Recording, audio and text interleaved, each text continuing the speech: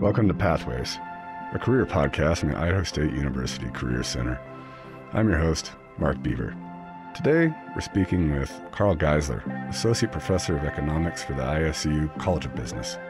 Though Karl has always had a mind for math, it was really a few different experiences that he had in classes and summer work that really kind of led him down the pathway to becoming a professor. That and a little bit in serendipity in grad school. Please sit back and enjoy our conversation with Karl Geisler. Hey, Karl, how you doing today? I'm great. How are you, Mark? I'm good. I'm well. So just starting us off here, could you tell us a little more about your title and what does that actually mean? What is a snapshot in the day of an associate professor?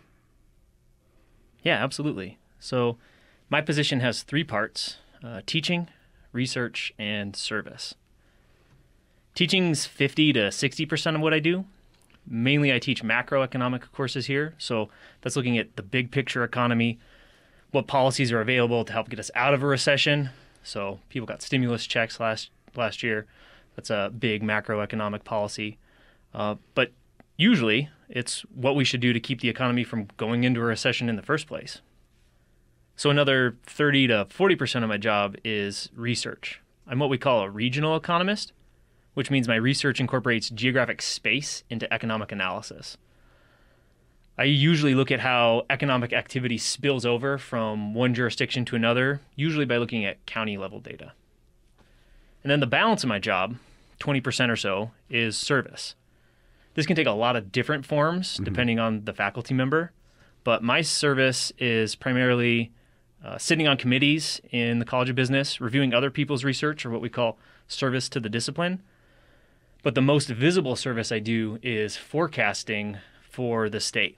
So I present a forecast of personal income for Idaho to the State Tax Commission every December. And then I work with an economist from Boise State and an economist from the University of Idaho to create what's very creatively called the University Consensus Forecast of state taxes for our legislature's Joint Finance Appropriations Committee. Okay. Yeah. So all that forecasting work is designed to help policymakers know how much money we'll have so they know how much money that they can go out and spend. Yeah. So it's a lot more than just teaching. Yeah. Teaching's half, maybe a little more than half of my job. And it's probably the part of my job that I love the most. But I do like answering interesting research questions, and I really like the forecasting because it has a very tangible application. We get to see, get to tell our lawmakers, hey, this is how much money we have. Sure. And the better we do that, the more accurately we can fund all the different things that happen in our state. Yeah, I'm sure that adds a really nice balance too, as well, to the job. Kind of get to jump into some different roles, use your brain in a few different ways. I guess that leads me to the next question. What, from a work aspect solely, what do you like about this job? Just like what does it give you in a day-to-day aspect, just from a work point of view? So doing those different things, the forecasting, the research, the teaching, right? They all kind of play into each other. So, when you go and you present to the legislature, it's not unlike teaching, right? You're taking what you have, this knowledge that you've come up with, and explaining where it came from and why it's valid. And then it goes the other way too. I can take this research that I've done for the legislature and bring it back to my classes and say, hey, this is what we expect to have happen, and this is why. So there's a lot of kind of cross-pollination that goes on from those different aspects of my job. And I really like that it's not fully compartmentalized. Okay. So I can build on right. what I'm doing in any one sector. So yeah, even though you get to inhabit these different roles, they still all kind of interact, influence each other, and it kind of gives your brain that way to work across these different roles that you might play in a very a very symbiotic way, I guess. Yeah, absolutely. Yeah. So something that we always are trying to impart to our students who are just entering college is this idea of the work-life balance.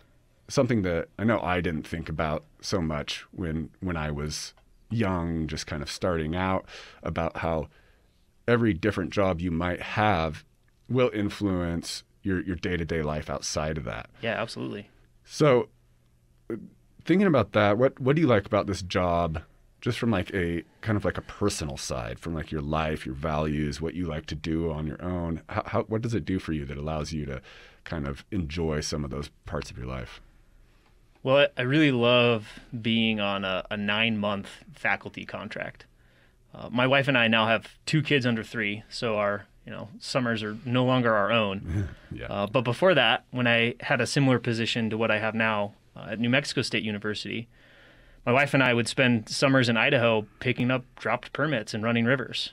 That's how we met, actually, was as river guides on the salmon. So having flexibility in the summer to do research, but being able to just put a pin in it, pick up a Middle Fork permit for the next day and go is, Yeah. It doesn't get much better than that. Yeah. That kind of flexibility is amazing. It's fantastic. And then from the professional side of things, I really enjoy seeing my students not only learning in my classes, but graduating and getting good jobs.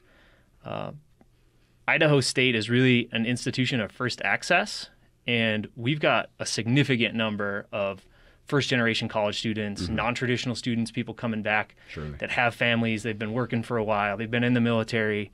When they get their degree, it changes not only their life trajectory, but the life trajectory of their family. So from a professional side of things, it's so rewarding to be a part of that. Yeah. I think it's pretty amazing to be able to find a balance between kind of like those different parts of a job, right? You can make enough money to do the things you want. It gives you the flexibility to have the personal life that you want, but it's also rewarding on a day-to-day basis. I mean, when all 3 of those come together, that's a pretty special sweet spot, I think, that maybe not every job has, but if you can find one where you can get that kind of Venn diagram, that's pretty awesome. Yeah, absolutely. So you had mentioned river rafting, and that's how you and your wife met. And I think we'll come back around to that, because obviously that kind of tells me a little bit more about like maybe your interests and how maybe something that was happening along your pathway. But going all the way back, when you were a kid, what did you want to be when you grew up? That's a good question. I don't know that I had anything, even I didn't have a short list. Probably didn't even have a long list. I don't know, a professional ski bum. Yeah. When I started in college at Western Washington University, I started out as an environmental engineering major. Okay. And I chose that because I like the outdoors. I like doing things outside. Mm-hmm. So that's the environmental part. And I think math is low-key fun. So that's the engineering side. So it made sense to kind of start there. I took a full year of chemistry, a bunch of math classes, some general ed classes my first year. And it was fine. My second year, I had to take a full year of biology. And the first biology class, the professor studied lichen, which is like that hard moss that grows on rocks. Yeah. So every example found its way back to lichen. And I just couldn't do it. I got a solid C- in that class. Like, it's just not gonna work for me. About the same time, I think it was like a quarter or so later, I took an econ class, and I really liked how it combined a lot of this math that I was doing with the social science side of things. So how are people interacting? And that combination just spoke to me. I think economics is something that you can use to explain just about anything going on in the world. It's a great lens to view world events. It's a great lens to view just about anything. Yeah. It's not the only lens you can use, but in terms of being able to explain something about everything, the tools you get in economics are fantastic for just looking at the world and trying to figure out, what's going on. Yeah, so I changed my major to economics. I ended up majoring what we called math econ, which is like 3/4 of a math degree and 3/4 of a economics degree. And did you know what you were planning to do with the economics degree? I had no idea. I just knew that I kind of liked taking these classes, Yeah. and it worked. My last quarter, so I graduated, I was on the 4.5-year plan, graduated in December. My last quarter, I took my final general education requirement, which was an education class. And so it was me and a whole bunch of freshmen that knew that they were going into education. It was really interesting, kind of seeing how fired up they were about teaching. And I'm showing up to this class like I got to be here because it's my last required class. Sure. I liked a lot of the stuff I learned in there, and it kind of got me thinking, oh, maybe I could go into teaching somehow. So I think the seed kind of started there, and I'd done some instruction in summer jobs. So I worked as a lifeguard and swim instructor for a while. I worked as a river guide, and we were technically a guide and training program. So we had people coming through that were trying to learn more about the river. So there was always a teaching aspect there. Sure. I was an instructor at that time in ski patrol. So I did a little bit of teaching there. So I'd had a little bit of experience, and I kind of liked it, but I didn't really know what I wanted to do with it. Right. So I graduated and had kind of a soft landing, worked as a paid ski patroller for a season, which was a great way to kind of get back into the job market. And when the season ended, I got a real job for a home builder in the Coeur d'Alene area.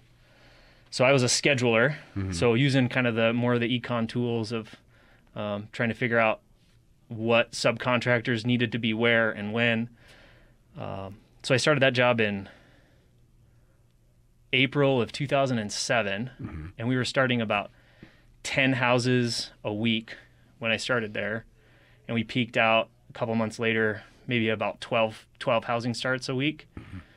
But in September, when I was laid off, we were starting about one house a week, and looking at the long term, a month or two out, we had basically nothing. So it was like the tip of the Great Recession iceberg. We were starting to see, in hindsight, it makes total sense. Banks were starting to clamp down a little bit on lending. Right. My wife and I moved to Reno and got jobs working retail. I worked at Sierra Trading Post for a year. Yeah. Yeah, it was for an outdoorsy person. You get some good deals on the stuff you might need. Yeah, it was good. I think everyone should work in retail or food service. I agree. At some point, I think you learn a lot about people. Yeah. And then we chose to move to Reno because it had a master's program in economics. I still didn't really know what I wanted to do, and it also had a graduate program for my wife in speech language pathology. So we moved there, not knowing if we were going to get into grad school, but just trying to establish residency. And then, I guess we got lucky because we both got in. So you entered a master's program before a PhD program. You didn't know what you're doing. I like economics. This is working for me. I'm going to see where an advanced degree is going to lead. Yeah. But still didn't really have a target on a career.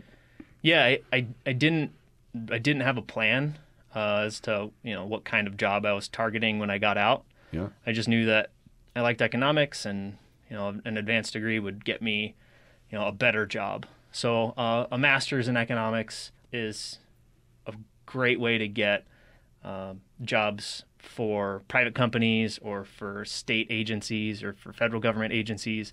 Everybody hires economists to do forecasting, to do cost-benefit analysis. There's all sorts of cool things you can do with your economics tools. I started, and I ended up being a teaching assistant as a master's student. So I was teaching breakout sections of this large, 300-person lecture. So I teach the same thing 3 times in a row every Wednesday, and I kind of wow, I really like this. I could really see myself doing this. And so I leaned into that more and more and started thinking, okay, well, if I really want to do this, what I'm going to need is a PhD. Yeah. Fast forward a year and a half. My wife's program was a little bit longer, so I was looking at graduating in, another 6 months. But one of the options we had at the University of Nevada at that time, I was in the College of Business economics department. There was a College of Ag that had an applied and natural resources economics department, and they had a PhD over there. Mm-hmm. So one of the things we could do as master's students was take these PhD level courses instead of taking the master's level courses. Okay. And I don't know, I guess I'm a sadist because I took a bunch of these PhD level courses and I started looking at, graduating. Okay, well, if I graduate in 6 months, I got to stick around here for another year. And then I have to go someplace else and start a PhD program and take all of these classes again. Mm-hmm. I was like, that doesn't make any sense, right? So I transferred programs, transferred into the College of Ag in the Department of Applied and Natural Resource Economics. And then like a month later, they started talking about closing down that department. And so it's unfortunate timing. Yeah. The short story is they did end up closing down that department and firing most of those faculty. They kept a couple on that moved back over to the economics department in the College of Business. But when they shut that down, the College of Business said, well, we have a PhD in economics that's, in the catalog. Let's pick up the pieces and let's start our own thing.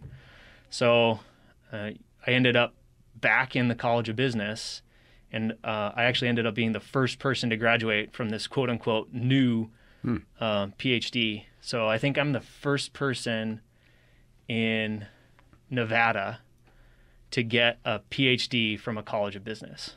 Wow. Yeah. Wow. Yeah. Just because, right time, right place. Didn't plan it, but it worked out. Yeah. You're listening to Pathways, a career podcast from the Idaho State University Career Center. Today we are talking to Karl Geisler, Associate Professor of Economics at ISU. Karl's just talking about his journey to becoming a professor. And earlier I talked about how teaching in different realms influenced his choice to maybe keep going down this path. So going back again, Karl, you'd spent a lot of time in the outdoor recreation world. Yeah. It sounds like. Obviously, you seem to have a math mind as you entered college as an engineering major. I suppose you already knew that the math was something. What did you call it? What kind of fun? Math is low-key fun. Okay, yeah, very low-key fun, in my opinion. I mean, so people do Sudoku, right? People do crossword puzzles because you're working out a problem and you're finding the solution. Yeah. And so math is the same kind of thing. If you know the process, or if you learn a new process and you can solve new types of problems, it's fun. It's problem solving. Yeah, it's fun. It's not like roller coaster fun, but it's low key fun. Yeah, roller coasters are high key fun. Yeah. It is different. Yeah. So in that though, I'm curious about, in that outdoor recreation world, were you ever considering going down that path more? Was it something that you were wondering? Did you ever think about that as a career? Because I know that's a big part of your life outside of this. Yeah. So at Western, I had multiple friends who were in the outdoor rec program. When I looked at that program in terms of doors that it opened, and people that I knew who were professional ski patrollers, mm-hmm. Full-time guides, they didn't need that credential to do what they did. But on the flip side, having a degree in, at that point, in math econ, mm-hmm. opens up a bunch of other doors. Mm-hmm. Whereas I could still go, and I had the hard skills to potentially go and guide if I still wanted to. So at that point in my life, I was really thinking about, and I wouldn't have used this phrase, but I would now that I'm a full-fledged economist is I had a lot of option value. Mm-hmm. So having the ability to keep doors open, I think was huge. And a lot of those people that got those outdoor rec jobs, they loved it, Mm-hmm. right? But so I'm thinking the two that I'm closest with, neither of them are doing the outdoor rec thing anymore. So I don't know. It'd be interesting to follow up with them and see kind of what their path was. But it was an option. I definitely thought about it. Sure. But I also had a pretty high investment in all these math classes at that Mm-hmm. point. So what do you do with that? How do I turn that into a degree without having to go back and add 2-3 years Sure. onto my college experience? Definitely. I think there's something in there that's if for folks who are interested in and I mean I'd even say I worked in the nonprofit world for a while, so if for folks who are interested in kind of going into the nonprofit world or the outdoor rec world or the outdoor education world, I think it's so beneficial in hindsight. I didn't do this, but in hindsight to maybe like minor in business or something like that. There's just a way to keep your options open to kind of grow beyond, it's a way to grow a nonprofit. Yeah. It's a way to maybe start your own outdoor recreation business. It's just another way to kind of diversify what kind of value you can bring to any organization. Yeah, business is really a part of any industry. And that's something that we tell our majors across the College of Business is that when you graduate, you might not work in an accounting firm, right? But everybody hires accountants. Mm-hmm. You might not work for a marketing firm, but marketers work in every major Sure. company in the world. Yeah. Economists work in every major company in the world. Right. So no matter what the industry is, if you're looking for a good job, I think getting a degree in business Mm-hmm. or a minor in business Right. is going to help you on that path. Right. Yeah, I agree. Kind of a strategic coupling of a major and minor, or even if someone's thinking about going back to school, maybe considering just something in business or marketing. I think from the Career Center, there's just such a large amount of our career path internships, our CPIs, are for marketing students. Yeah. Because so many of these companies need someone with some current marketing skills. It seems like an invaluable asset to have, no matter what you're going to be majoring in, really. So going back, you had said that your time working in the outdoor field kind of cemented in you that like you enjoy instructing and teaching. That was something that gave you a lot of joy. Is there anything else that you think you took from that, or you still take? Because I know that this is still what you do with your free time. Yeah. Is there anything else that you get from that kind of helps you be more satisfied with your current career, or anything that kind of helped that you bring to this career that you learned there? It's definitely directed what I study on my research side of things. Space really matters. So geographic space really matters. So where things are, and having grown up in the West, traveled all over the world, distance matters, space matters. Mm-hmm. And when you take your principles of macroeconomics class, I don't have time. We don't get to talk about geographic space. We don't talk about where things are located. But where things are located and where economic activity takes place is huge. So if you talk about real estate, right? What are the three most important things in real estate? Location, location, location, right? And really it's not untrue for just about any economic activity. Location really matters. And so that's become something from my life. And I like being outside. I like doing things where I have a lot of space. rafting through Idaho's wilderness or going skiing, right? I have my own space, but you got to drive to get there, right? They don't all occur in one little space. So I don't know, when you drive across the great expanses of the West, you have some time to think about the distance that you're traversing and what does that mean for production costs? What does that mean for efficiency of industries? So I think what I do in my avocations has really given me food for thought in my paid vocation. Yeah, I love that. Before we started, I was telling you how much I enjoy talking with economists, because something you actually alluded to at the very beginning, but I have a much more social science background and mind, and a very geographical mind as well, but in a very qualitative way. And I just love talking with economists because it seems like that is a lot of that bridge between the social science to more of a quantifiable idea of the world. And it's really the bridge that gets me to think in those quantifiable terms. And I just love how it opens up parts of my mind to view these things that I think about all the time in a new perspective. Yeah. So that's one of the things that I find myself doing in the research side of my job is, I'm writing a paper, I'm trying to answer a question, and usually that question is something that, okay, well, it's obvious that something happens, but what's the number?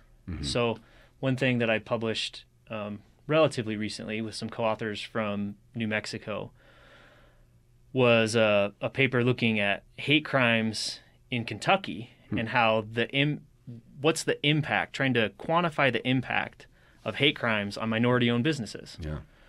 So minority-owned businesses are like the fastest growing segment of employment in the U.S. If we have more hate crimes and it reduces minority-owned businesses, that has some serious implications for the economy. I mean, not to mention whatever the other implications are, socially. Right. But if we can put an economic number on that, okay, if we have an increase in hate crimes by 10%, that's going to shut down this many more minority-owned firms. We now have another reason, if we needed another reason, but we now have another reason. Like, hey, this is something that we need to go out and stop. Right. Well, it's numbers speak to everybody. Yeah. I mean, I think that's something that, as a math brain, I think that's something that a lot of math people really talk about, is that everyone understands numbers, no matter where you are in the world, no matter what your political affiliation, numbers talk. And so through these social science lenses, stories are kind of speak, but stories can be manipulated. Stories come from a place of bias where, often numbers are numbers, and that's what kind of makes a difference. I think that's what, once again, like you were saying, it just makes all of those things a little bit more impactful. Yeah. So Karl, as we're wrapping up here, do you have any advice for our students or career seekers? May they be, midlife, thinking about a new career, or just starting out for the first time with really no idea. Maybe they just joined a program here at ISU and don't really know what they're going to do with it. Yeah, just kind of reflecting back on this conversation, I think it's important to keep options open. Know when to say, this isn't working for me. More than one person has told me that, one of the great things about college is figuring out what you don't want to do. So, take classes in different things. Take classes in economics. Hopefully you learn something. But if it's not your cup of tea, that's okay. You learned that. That's good. Try and take what you can from every class you take, and keep doors open as long as you can. But know when it's time to walk away. Especially when it's, if you're majoring in something and it's making you miserable, that's a sign. Yeah. You should do something else. But one thing that I don't think students should doubt is the value of the college degree overall. So even if you end up going to college and you end up majoring, you're not quite sure what you want to do with it, because I certainly didn't. Mm-hmm. Having that piece of paper and having the knowledge that comes along with earning that piece of paper, you don't realize it at the time, but it opens a bunch of doors for you. And it changes your life trajectory. So yesterday I was talking with my macroeconomic theory class Mm-hmm. about the latest unemployment numbers. And in that unemployment numbers, they break it down a whole bunch of different ways. And one of the ways they break unemployment numbers down is by education. Mm-hmm. So you can see the unemployment rate for those with less than a college degree, those with a college degree, those with high school, less than high school, consistently for the last, I don't know how many decades. If you have a college degree, your unemployment rate is substantially lower. Your lifetime earnings are substantially higher. So there's been a lot of talk, I think, in the last few years that going to college isn't worth it. It might not pay off. You're going to end up with lots of student debt. Mm-hmm. That's not the case. If you go to a place like Idaho State, we're incredibly affordable. Yeah, it's a great value. Yeah. And having that degree gives you that change in your life trajectory. That's not only going to change your life, it's going to change your kids' lives. It's going to change the life of potentially your parents. I mean, it's a generational move. Yeah. The advice I have would be to go and explore and, take an econ class, because I'm biased. But I think you should figure out what you don't want to do, learn as much as you can along the way, and then, see what happens. Say yes to opportunities as they come up. Great. Karl, thank you so much for talking to us today. Yeah, it's been a pleasure. All right. We'll see you next time. That was our conversation with Professor Karl Geisler. I think it was interesting to hear about Karl's willingness to walk through an open door when opportunity presented itself, and finding a way to balance his personal passions with his everyday career. If you're looking for information on your own pathway, please feel free to visit the Idaho State University Career Center website at isu.edu.